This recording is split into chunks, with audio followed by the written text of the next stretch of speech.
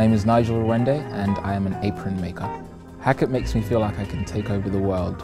It has a nod to heritage, but it's also very contemporary in terms of styling, in terms of being appropriate for the modern man. I smile as soon as I put the jacket on, button it up. It's a beautiful feeling. My name's Terry Donovan. I'm the founder of the Sartorial 7. I also work in men's fashion PR. Hackett to me is the suit I put on when I've got the most important client meeting. It breathes confidence. You feel great when you wear it, you feel sharp. My name's Phil Green and I'm a personal shopper.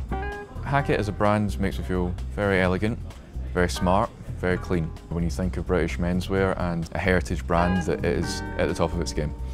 My name's Craig Landale. I am the founder of Menswear Style. Hackett is kind of a brand that the everyday guy will aspire to wear. It's not too far out of reach, yet at the same time it carries a lot of individuality and exclusivity. It's quite playful.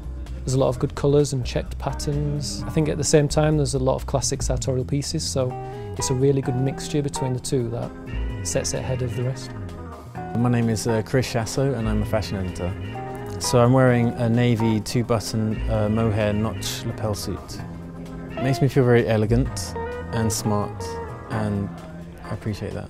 My name is Michael Dale. I'm a fashion PR. Everyone identifies with the heritage of the brand. There's nothing that quite gives you such a level of confidence than well-fitted tailoring, and I think Hackett do that so well. My name's Jonathan Daniel Price and I'm a fashion and street photographer. Hackett makes me feel confident. When I put a Hackett suit on, I feel like I can conquer the world.